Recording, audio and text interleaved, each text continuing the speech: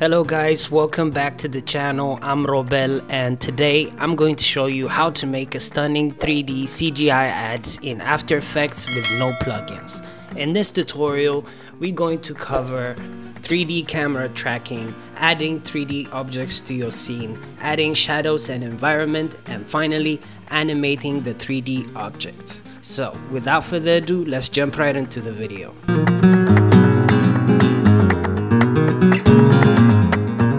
You can download the 3D models that I'm using here on Sketchfab, and also if you want other types of 3D models, you can find some free tools, 3D models here in Sketchfab. You can download it here with the GLB file and save it in your machine, and we can start off the editing. And shout out to this guy who made this model, and I'll put the link down below in the description box too. And for the HDRIs we're going to use in the 3D stuff, you can also download in the Polyhaven, and just choose whichever you like and whichever matches to your environment, and you can use them in your project. Here in my main clip, I've imported the main clip in After Effects, and we're going to start off by using this. So the whole concept here I'm going to use is I'm going to put the perfume here, the 3D object, and the way we're going to put this is by making a 3D tracking. So the first thing we're going to do is click on the clip layer itself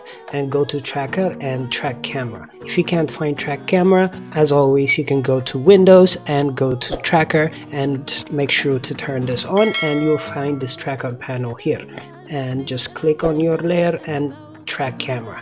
And I'm going to meet you guys after the tracking is done. A few moments later. Okay, now our tracking is done. As you can see, we can see some tracking points on our footage, and you can make the tracking points bigger by this track point size. And also you can turn on, while you're tracking it, the detail analysis, so that it can make much more points on your footage, and the tracking will be much accurate too. So the first thing we're going to do here is select the points where we want to put our 3D object. So somewhere here should be nice for me, so I'm going to select some of the points around the place that I want to put this object, something like this. And after you select them, just press right click and create a solid and a camera. And After Effects is going to create a solid layer and also a camera to us. As you can see, the solid layer is somewhere there,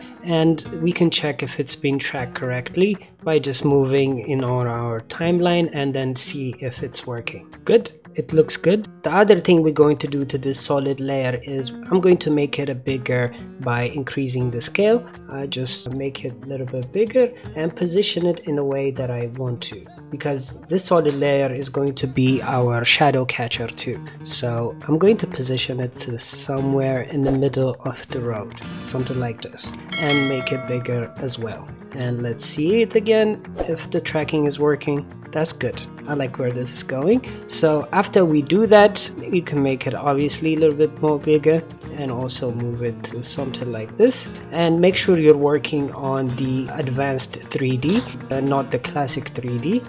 If you're enjoying this video, consider supporting me on Patreon. You'll get exclusive project files, bonus content, and help me keep creating more videos for you. The link is in the description. So our solid layer is working fine, and the next thing I'm going to do is import the 3D object into our composition. So just drag and drop it here, and after you drag and drop it, it will put it somewhere else in the outside our view. So the way we're going to take it to our solid layer is by pressing shift and picking the whip tool and attaching it to the solid layer. Just press shift and pick the whip tool and attach it to the solid layer, and then as you can see, it will put it right into our solid layer. But it's also not positioned correctly, so not yet. So just turn the parenting link to none again. Using the z-axis on the perfume itself, just press, like, drag it up a little bit so that it's on our playing ground to somewhere like this. So this looks good already. So it's tracked, and also it's in the middle of our solid layer. So that's it for now, but also we can change the rotation here. If you press R, you can change the rotation on the Z-axis to something like this so that we can see the logo. So I will put it somewhere like this. This looks good. And the next thing we're going to do is also create an environment layer and also making the shadows. As you can see now, it's plain black and it doesn't look like it's integrated into our environment. So just press right click, go to new and create a light. And here in the light, you have in the light type parallel, spot, point, ambient, but just press on the environment one and make sure to check on the cast shadows and press OK. And after that we will have an environment layer, and also we will import the HDRI file we just downloaded from Polyhaven. So just drag and drop it here to somewhere here, but we don't want to see it, so I'm going to turn it off. And also in the light options here in the environment light, in the light source, you can see it's default, but change it into this HDRI file we just imported. So if you change it to this one, it's going to update our 3D model into this HDRI, and it already looks much better than previously, because now it's reflecting this HDRI model inside the texture of the 3D object. We can also change the rotation and of this HDRI. So if we change it to Y or something on the rotation, we can change the reflection, as you can see. So just put it somewhere you feel like it's the right reflection of your own environment, and that's it.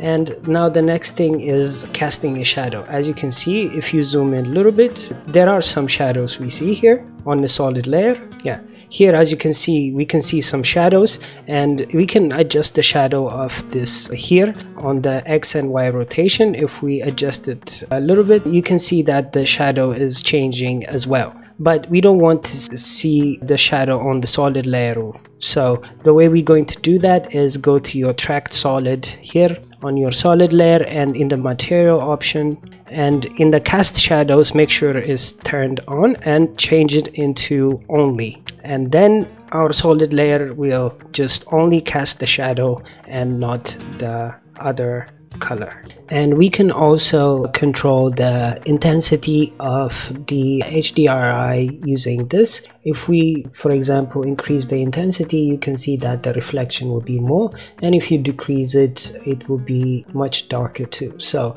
just make sure that you put it on the right number. Somewhere here will be fine. And also the shadow darkness, you can also control it using the shadow darkness here. So I'm going to put it somewhere to 100, and yeah, that's it. And to make the animation of the 3D model flying away, you can also adjust it in the position here. If you press P, you can see that it's here. So just make a keyframe on the position, let's say around the 3 seconds, it will be here, and the movement will start from above here, so here. And also, so now it will, if we go on our timeline, it will just go and land on the middle of the ground. And also we can change the rotation here. So on the rotation also, I'm going to make a keyframe on the Z one. So make a keyframe on the stopwatch here and just drag it into, let's say, around 3.